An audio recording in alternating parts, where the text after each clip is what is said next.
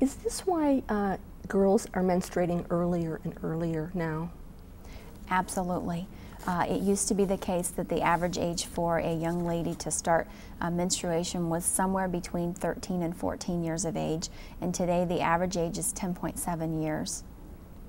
Even, actually you say 13 and 14, in the 19th century it was much earlier, even much later even than that. It was between 15 and 18 was the normal time for menstruation. Amazing. So we've had that age move back and back and back until now. You even see some 8-year-olds who are menstruating. Is that true? Yes. And what do doctors say about this? Are they concerned? Well, I think that they're concerned, but I think that they've just accepted it as a norm, even though it's just like any other testing process. For example, you can look at, say for example, sperm counts. You know, if you were to look at sperm counts, say 50 years ago, there was a certain level that was acceptable and was considered to be the norm, the average, the normal amount. Well, today, when they're giving you a normal or average amount, that would be much, much less than what it was 50 years ago. And it's because that's what they're testing is a normal or average amount for today's population. So a normal or average time for today's population would be 10.7 years. And of course, you're going to have outliers on either side of that. And so doctors would consider an 8-year-old who has started her period to not be uncommon. I was going to ask you if men and boys are as affected by this, and you mentioned sperm count, so I would imagine that men and boys indeed are as affected as girls and women. Absolutely. They are affected, and particularly in men, one of the areas that we see that there is a high impact would be the area of prostate disease. Benign prostate hyperplasia, where you're just having an enlarged prostate gland. The prostate is definitely affected by estrogen, and we do see that in men. You have an interesting story yourself about your own hormonal imbalance and how it was treated. Would you share that with us? Sure. I was in a position, as are many women across the United States, after giving birth to my 3 children. I found myself in a position of just having really abnormal periods. I thought it was something that was hereditary because every woman in my family had gone through the same, and most of them ended up having hysterectomies because they had become severely anemic. Well, I was in that position. I had become severely anemic. I had tried traditional medicine approaches and had failed. And I was at a point where it had such an impact on me that I was not able to work, or it was really difficult for me to work because I was having such heavy bleeding. And so really was getting ready to have a hysterectomy because I didn't see any other option. And that was when I was introduced to natural progesterone. And it absolutely prevented me from having to have the hysterectomy. Now explain to me what you mean by natural progesterone and how is it administered? When I talk about natural progesterone, what I'm really talking about is, bioidentical progesterone or bioidentical hormones. And what I mean there is if you were to take a molecule of progesterone out of my body and you analyzed it, and then you take a molecule of what we call natural progesterone or bioidentical progesterone and you analyze it, they're identical. Okay, so it might be, and in most cases it's from a plant source, okay, it's a plant progesterone. However, the molecular structure is identical to that's within our body. And so because of that, my body views it as its own, okay?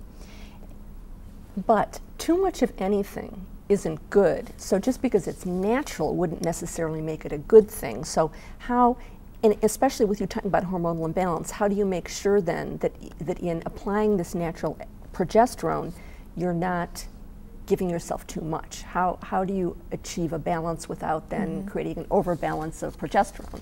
Right. Well, what needs to happen is, I believe as women, we need to learn to listen to our bodies. We need to know that symptoms that we're having are not normal. That's your body's signal that there's something wrong, whether it's a migraine headache or whatever. There's something going wrong within the body, and so we need to learn to listen to that. I think today it's hard for people to listen to what their body's saying because we're basically over-medicated in many cases or taking a pill for this or that, and so that masks symptoms a lot of times. But certainly you can get too much progesterone, And there are guidelines that are put forth that should be used, and those guidelines, as long as those are followed, are very safe. And how do you apply this natural progesterone? Well, do you take it as a pill? Do you inject it? It's actually transdermal. There are other approaches. Transdermal meaning on the skin? Yes, it goes on the skin, just as if you were to use a patch. We use transdermal medications in medicine all the time, whether it's a blood pressure medication, a pain control medication, hormones, whatever, come in patch form. Same thing here, only it's not a patch. It's actually distributed through a cream base, and it's just applied transdermally and absorbed into the body. Any particular part of the body? We like to tell people soft tissues, any place where the skin is thin and you can see blood vessels running through. So of course the arm here is a good place, the neck and chest would be a good place as well. The abdomen can be a good place. What is estrogen dominance?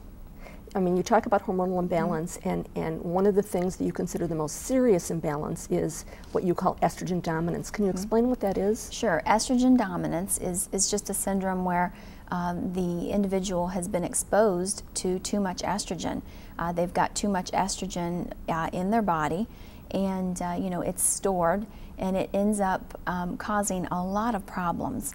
Many of the health problems that we discussed earlier, sometimes it can manifest as endometriosis, fibroid tumors, irregular periods. We talked about infertility. Some believe that fibromyalgia has a link to estrogen dominance as well. And typically the person who has estrogen dominance has a particular look to them. And a lot of times they will notice that they've been gaining weight for no particular reason. They've not really done anything differently in their life.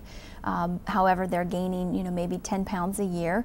And a lot of times the fat that they're gaining is distributed around their middle and then on the thighs. Let's talk a little bit about reproductive cancers. Or before we do that, in the estrogen dominance, how do you then, is the progesterone then counteracting this estrogen dominance that you're talking about? Is that why you give progesterone to women? Yes, exactly. Progesterone is antagonistic or goes against the estrogen and keeps it in balance. And so that's why most women throughout the country, if you look at their lifestyle, you will see that they do have estrogen dominance. And so most women can benefit from natural progesterone. Explain to us what xenoestrogens are, and is that what is contributing to hormonal imbalance in many people? Xenoestrogens, that's just a term that's been coined to describe false estrogens. Estrogens that really occur within the environment. Many of them are coming from chemicals that we're exposed to, and they basically have the ability, many of them, to bind to estrogen receptors. And those can be things like dioxin, which is a chemical that's emitted from plastic when plastics are heated up. And there are various other chemicals as well, a lot of insecticides, fungicides, dry cleaning chemicals, just a lot of chemicals that we use in our day-to-day life that probably are not going to hurt us to have minimal exposure to. However, if you take a lifetime of exposure or 20 years of exposure, then it can contribute to a problem. Xenoestrogens are really what you were describing earlier in the show when you were talking about animal feed and putting estrogen, feeding animals estrogen, and then we consume it. So all the different types of estrogens that are in the environment, either naturally or synthetically. Mm-hmm. Right. We have known, most people don't know this, but we've known for more than 100 years that synthetic estrogens cause cancer. Doctors traced cancer of the scrotum in chimney sweeps in the 1890s to the tar and the petroleum they were exposed to in their jobs. So the medical community has known for a very, very long time that synthetic estrogens cause cancer.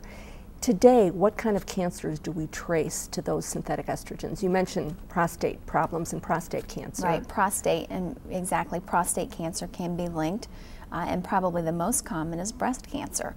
You know, if you go back and you ask your grandmother, how many people did you know who had breast cancer when you were in your 30s or when you were in your 40s? It's likely that she will tell you none. She might tell you that she knew one person. And today we're faced with 1 out of 8 women will develop breast cancer.